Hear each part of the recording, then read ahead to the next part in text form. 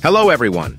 In this tutorial, we will show you a simple and free method to unlock any phone from any carrier, even if it's not fully paid off. No more expensive unlock fees or shady third-party services.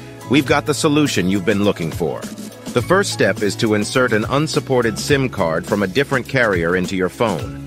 Once you power up your phone with the new SIM card, you'll receive a message asking for an unlock code. All you have to do is enter the unlock code, and your phone is now fully unlocked and ready to be used with any carrier you choose. And here's the best part. We will show you how to get the unlock code. To do this, you need to find the unique identification or serial number of your phone called the IMEI number. Simply dial *#06# and the IMEI number will pop up on the screen of your phone. Based on this IMEI number, we will get the unlock code for your phone.